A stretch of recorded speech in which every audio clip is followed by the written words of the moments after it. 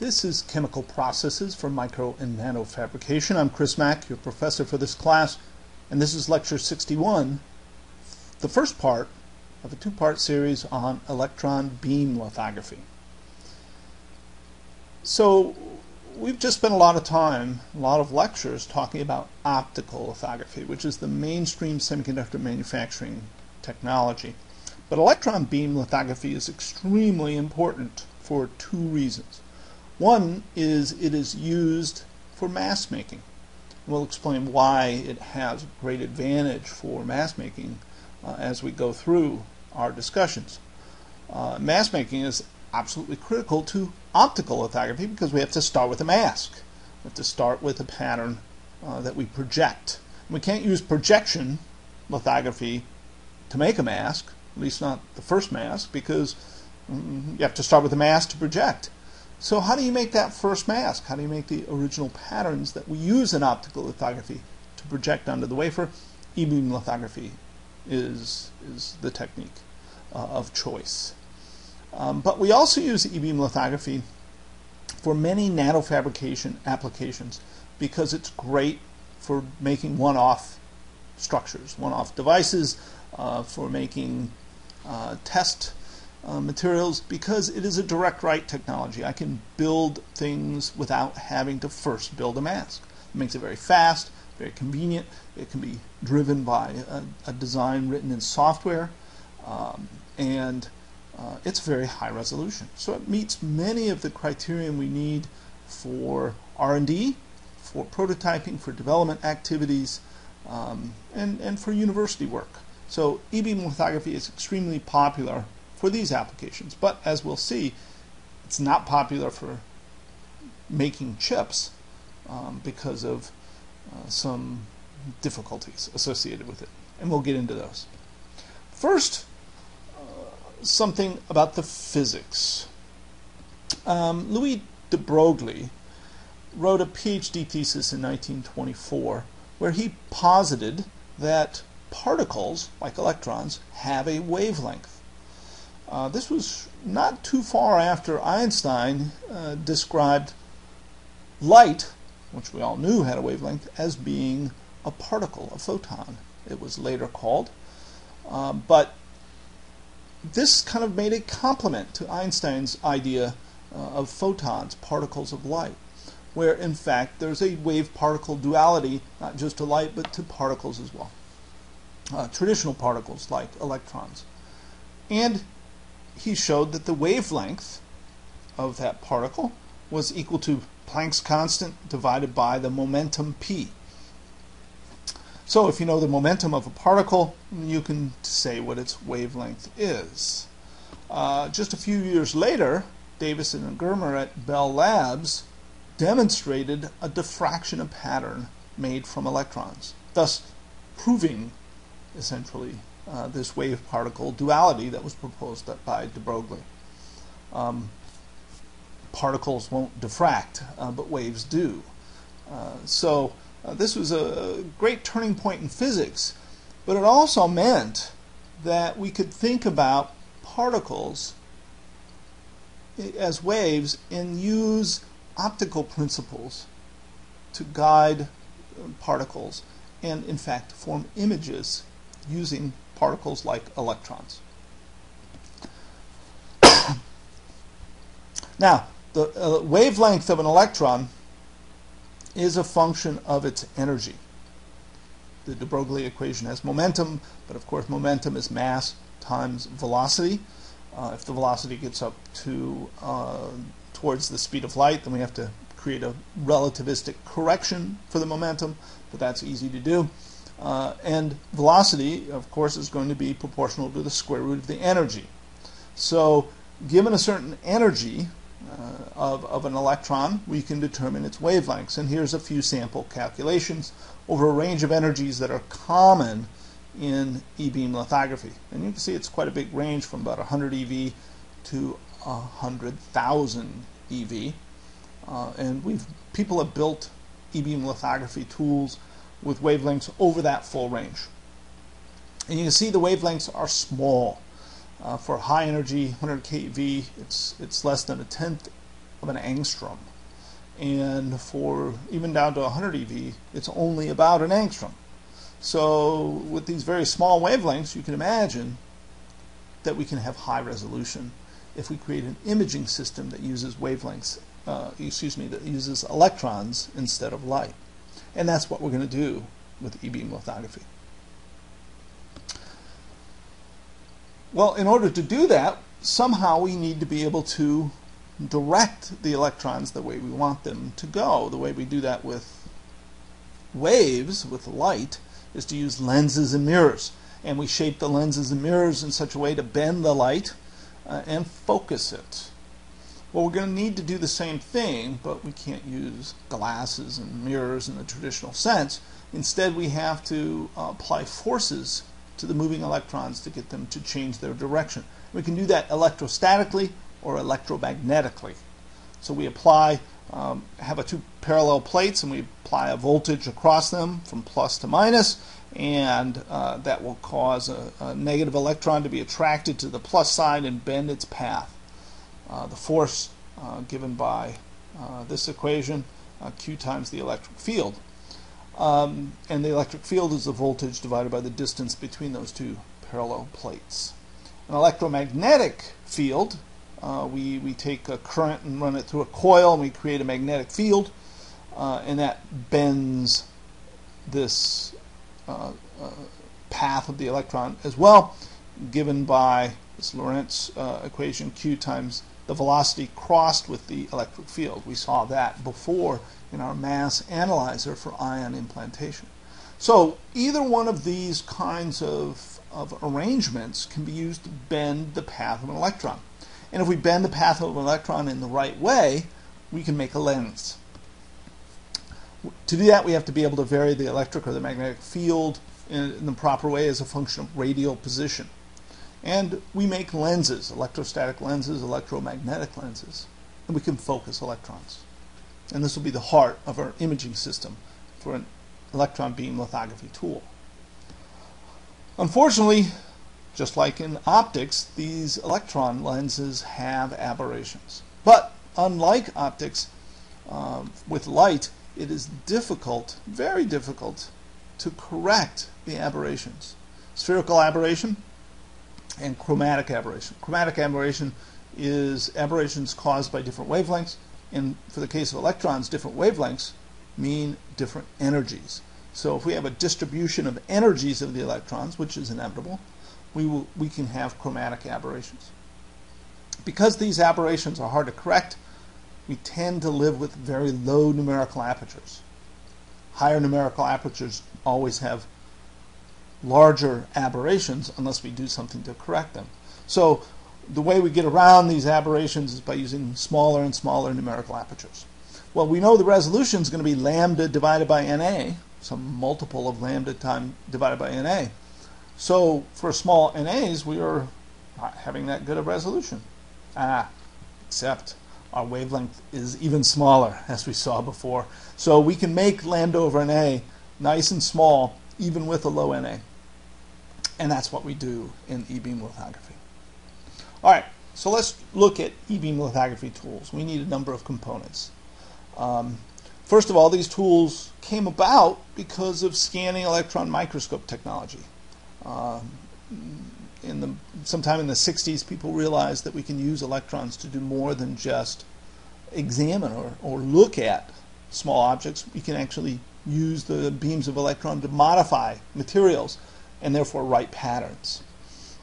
It is a direct write technology. No mask is necessary. Instead, we have computer-controlled beam blanking. That is, we can turn the beam on and off and control where we expose with an electron and where we don't.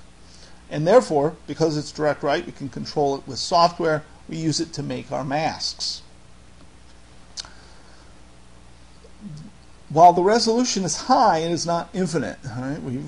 We still have limits to resolution, and there's 3 different kinds of phenomena that can limit resolution in E-beam lithography. And depending on the system, we may be limited by one or more of these techniques, and there can be trade-offs. So the first is the spot size. The spot size is the smallest spot I can make on the electron, which is essentially something like lambda over Na, maybe between 0.5 and 1 times lambda over Na, just like in normal optical imaging. And so the electron wavelength, the lens Na, determines the smallest spot. Typical e-beam lithography tools, if they're geared towards high resolution, have spot sizes on the order of a nanometer, between a half nanometer and a couple of nanometers. But sometimes we purposely make this spot size bigger in order to get faster writing capabilities. There's also electron scattering in the resist, in the substrate. This scattering smears out the electron images inside of the photoresist, and we're going to talk about that in part 2 of our 2-part series on e-beam lithography. And finally, there can be electron-electron repulsion. Electrons are all negatively charged, so if we try to squeeze too many electrons together into a small spot, they will repel each other and spread out. Well, how much they repel is a function of the current. So if I shoot electrons one at a time, then obviously they're not going to have any problem repelling each other. But if I try to put a whole bunch of electrons at the same time into this small spot, that is, if I use a very high current, then I'll get this what's sometimes called Coulombic repulsion and a smearing out of the spot size. And this can be a problem depending on the design of the system. We'll revisit these limits to resolution as we continue talking about e-beam lithography. So let's look at our e-beam tools. First, we need an electron source called the electron gun. This supplies the electrons to the system. We worry about the brightness of this source, for example, to get high throughput. The electron column, this is the lenses that shape and focus the electron beam. It includes a beam blanker that turns off the beam when we don't want to expose. We have a mechanical stage that positions the wafer underneath the electron beam. We'll see that we have a combination of electrical motion of the beam and mechanical motion of the stage to write our wafers or masks. We need a wafer handling system and a computer system that controls the equipment and provides the data. Now this is a non-trivial piece. If we want to write a very complicated pattern quickly, then we need to supply a lot of data quickly, and e-beam systems can have requirements of into the gigabits per second of supplying data to the tool in order to write these complicated patterns very, very quickly. So let's look at the gun, the electron source. There's two basic types that are most commonly in use. There are other types of electron sources as well, but thermal emitters are the most common. This is simply like a filament. I show a tungsten filament that you heat up in a vacuum and electrons boil off, so to speak. You have to make it pretty hot, and as long as you provide enough energy to overcome the work function of the metal, electrons can come off. Here's another source which is brighter than a tungsten filament, called Lab 6. It's lanthanum boron, hexaboron. We all just say Lab 6. Tungsten's used in a vacuum. Lab 6 has to be used in a very high vacuum. And here's a tungsten filament mounted in its holder. We can also use a field emitter gun. Here we take a material and come to a very fine tip. Tungsten, carbon nanotubes. We can even use silicon. We apply a very large electric field to pull the electrons off. So we're not heating this up. Instead, we use a high electric field to supply the energy required to pull the electrons off of the tip. Brightness of these guns is the difficult thing. How to get highly reliable sources that are also very bright. E-beam systems tend to be tall, kind of complicated systems, maybe on the same order of size as the lenses used in lithographic imaging tools like scanners. And you can see in these two examples that we have both plates, deflection plates here and here and here, and deflection coils, electromagnetic coils to deflect the beam. We have blanking edges that can be used to cut off the beam, etc. The source of the electrons is up here. The wafer surface or mass surface is down here, whatever we're writing. And we form spots depending on how we're writing. We can form spots, or we can form rectangles or other shapes that we project onto the writing surface. Now, the field size of what we write tends to be quite small. We can't write big fields, again, because of the aberrations in these lenses. So we write very small fields. And that means we have to either move the field around or move the wafer around or mask around underneath it. And that gives rise to the writing strategy. There's multiple writing strategies that we can use. For example, raster scan. Raster scan is the simplest, the earliest. It's kind of the way a television screen works in the old days of CRTs, where we scan a beam of electrons across, and then we step down and scan it back, step down, back and forth. We scan over the whole region. It's very easy, but it's very slow. We have a spot size, which we adjust to be whatever size we want it to be. Then we simply move it back and forth, blanking the beam every time we want to not write a pattern, and let the beam on whenever we do want to write a pattern. Makes the software and the stage and the control very easy, but we have this ugly resolution throughput trade-off. I can get better throughput with a large spot size, but I can get better resolution with a small spot size. Vector scan is a little bit more intelligent. Instead of just going back and forth and blanking the beam wherever we don't want to write, instead I move the beam to the region I want to write, and then I raster scan in that region. Then I move it somewhere else where I want to write, and raster scan in that region. The result is usually a faster system, especially if we have sparse patterns. I only have a pattern here or there, and not a dense pattern that I want to write. And then finally, there's something called a variable shape beam. Basically, we take a rectangle and project the entire rectangle at one time on the wafer. These rectangles are not big, but they're on the order of a micron or half a micron in size, and I can adjust the width and height of the rectangle. And that allows me to make a wide variety of shapes in a faster way, because the rectangle is quite a bit bigger than the beam, and yet I still have good resolution because I can make that rectangle small if I need to. Here's a picture that shows some of those writing strategies. So in the Gaussian beam system, I have a pattern, and I can basically think of the beam as little spots. And I decompose the pattern shown in the outline here as a bunch of little spots, and then I either write it in a raster scan way. I scan along, turn the beam on, turn the beam off. Come back, turn the beam on, turn it off. And I go back and forth. Or in a vector scan way, I simply move the beam where I want it to be, and I do my scanning inside the pattern. And I can go up and down and back and forth, etc., to fill up just the parts that I want to write. But the fastest way, and the way that we typically use for mask making today, is the shape beam approach. So I shape a rectangle of a certain size, and then I expose it in one shot.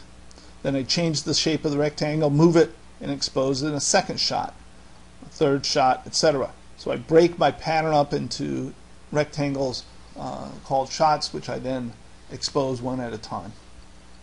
And this tends to give the fastest results and a better trade-off between throughput and resolution.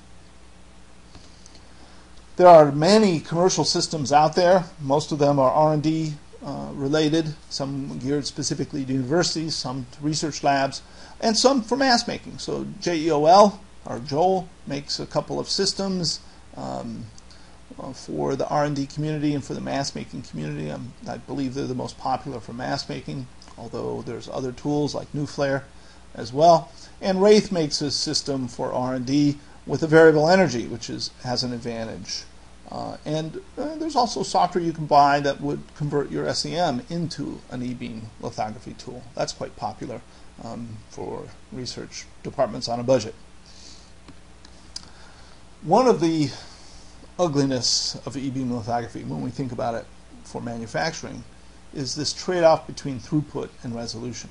And we'll see later that this is not unique to e-beam lithography, but in fact is a difficulty that we see in many lithography strategies.